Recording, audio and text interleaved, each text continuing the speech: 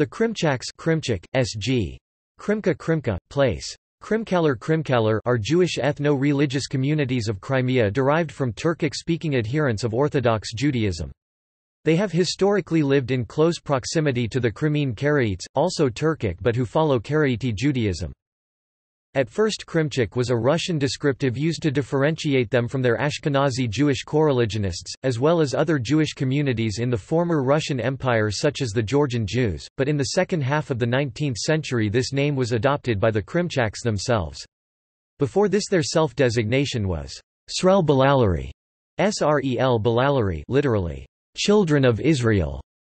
The Crimean Tatars referred to them as Zulufli Kufutlar, Jews with Peo, to distinguish them from the Karaites, who were called Zulufsas Kufutlar, Jews without Peo.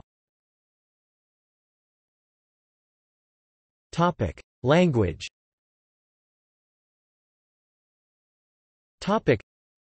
The Krymchaks speak a modified form of the Crimean Tatar language, called the Krymchak language.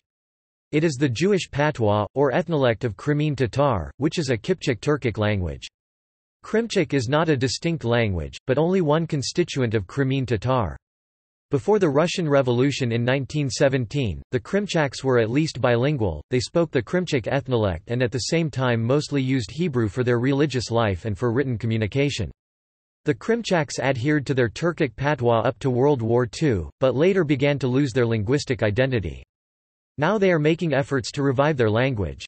Many of the linguistic characteristics of the Krymchak language could be found in the Crimean Tatar language. In addition, it contains numerous Hebrew and Aramaic loan words and was traditionally written in Hebrew characters. Now it is written in Cyrillic script. Topic: Origins. Topic: Krymchaks are probably partially descended from Jewish refugees who settled along the Black Sea in ancient times. Jewish communities existed in many of the Greek colonies in the region during the late Classic period. Recently excavated inscriptions in Crimea have revealed a Jewish presence at least as early as the 1st century BCE. In some Crimean towns, monotheistic pagan cults called Sebominoi Theon Hypsiston, worshippers of the All-Highest God, or God-fearers, existed. These quasi-proselytes kept the Jewish commandments but remained uncircumcised and retained certain pagan customs. Eventually, these sects disappeared as their members adopted either Christianity or normative Judaism. Another version is that after the suppression of Bar Kokhba's revolt by the Emperor Hadrian, those Jews who were not executed were exiled to the Crimean Peninsula. The late Classical era saw great upheaval in the region as Crimea was occupied by Goths, Huns, Bulgars, Khazars, and other peoples. Jewish merchants such as the Radhanites began to develop extensive contacts in the Pontic region during this period, and probably maintained close relations with the Proto-Krymchak communities. Khazar dominance of Crimea during the early Middle Ages is considered to have at least a partial impact on Krymchak demographics. Middle Ages.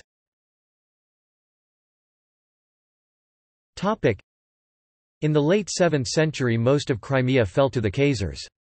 The extent to which the Krymchaks influenced the ultimate conversion of the Khazars and the development of Khazar Judaism is unknown. During the period of Khazar rule, intermarriage between Crimean Jews and Khazars was likely, and the Krymchaks probably absorbed numerous Khazar refugees during the decline and fall of the Khazar kingdom. A Khazar successor state, ruled by Georgius Sule, was centered in Kerch. It is known that Kipchak converts to Judaism existed, and it is possible that from these converts the Krymchaks adopted their distinctive language. In times when the Crimea belonged to the Byzantine Empire and after then, waves of Byzantine Jews settled there. These newcomers were in most cases merchants from Constantinople and brought with them Romaniote Jewish practices. Bonfil 2011. The Mongol conquerors of the Pontic-Caspian steppe were promoters of religious freedom, and the Genoese occupation of southern Crimea 1315–1475 saw rising degrees of Jewish settlement in the region. The Jewish community was divided among those who prayed according to the Sephardi, Ashkenazi and Romaniote rites. In 1515 the different traditions were united into a distinctive Krymchak prayer book, which represented the Romaniot rite by Rabbi Moshe Ha-Gola, a chief rabbi of Kiev, who had settled in Crimea. In the 18th century the community was headed by David ben Karasubazar Leno Eliezer d. 1735, author of the introduction to the Kafa rite prayer book and Mishkan David, Abode of David, devoted to Hebrew grammar. He was also the author of a monumental Hebrew historical chronicle, Devar Sephatim, Utterance the Mouth, on the history of the Crimean Khanate. Tatar and Turkish rule.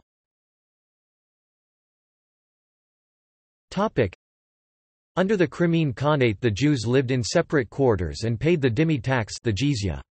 A limited judicial autonomy was granted according to the Ottoman millet system. Overt, violent persecution was extremely rare. According to anthropologist S. Vasenberg, the origin of Krymchaks is lost in the darkness of the ages. Only one thing can be said, that they carry less Turkic blood than the Karaites, although certain kinship between both peoples and the Khazars can hardly be denied. But Krymchaks during the Middle Ages and modern times constantly mixed with their European counterparts. There was an admixture with Italian Jews from the time of the Genoeses with the arrival of the Lombroso, Piastro and other families.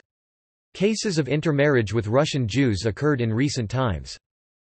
There is no general work on the ethnography of Krymchaks. The available summary of folklore materials is not complete. Extensive anthroponymic data has been collected from the late 19th and early 20th centuries, but does not cover earlier periods, for which archival material does exist.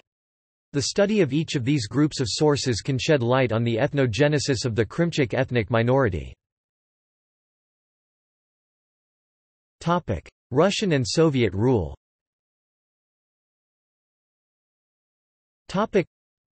The Russian Empire annexed Crimea in 1783. The Krymchaks were thereafter subjected to the same religious persecution imposed on other Jews in Russia. Unlike their Karaite neighbors, the Krymchaks suffered the full brunt of anti-Jewish restrictions. During the 19th century many Ashkenazim from Ukraine and Lithuania began to settle in Crimea.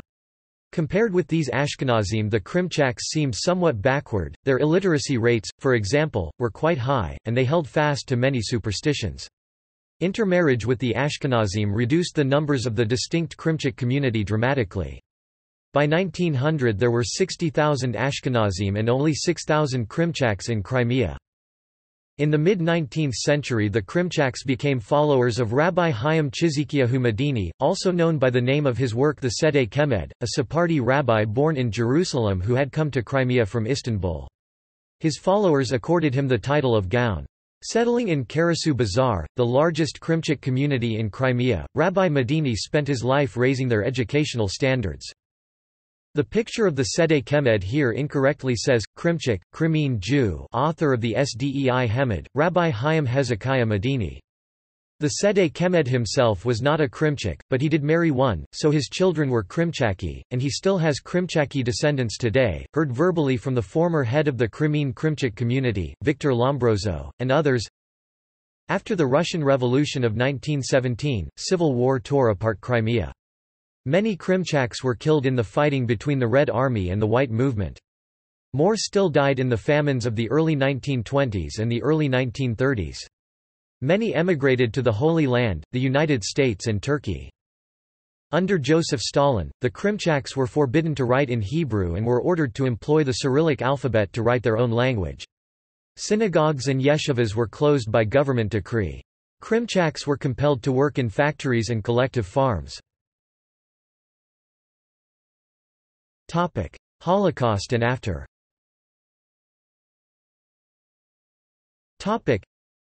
Unlike the Crimean Karaites, the Krymchaks were targeted for annihilation by the Nazis.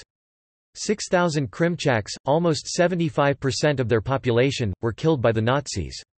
Moreover, upon the return of Soviet authority to the region, many Krymchaks found themselves deported to Central Asia along with their Crimean Tatar neighbors.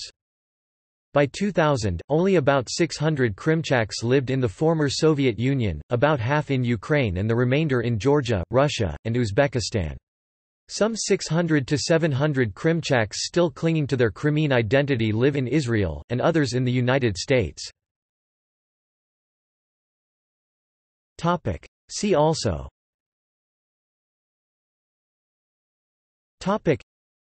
Jews in Russia, Crimean Karaites, Khazars, Mayor Ashkenazi. References.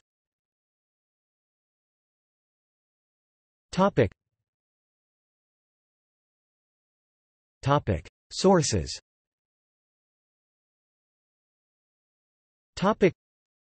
Blady, Ken. Jewish Communities in Exotic Places Northvale, N.J., Jason Aronson Inc., 2000. pp. 115–130. Melodies at the Right Hand of Eternity. By Nissim Halevi Chatshir, translation from Hebrew into Krymchak language, Jerusalem, 1902. 86 p. External links.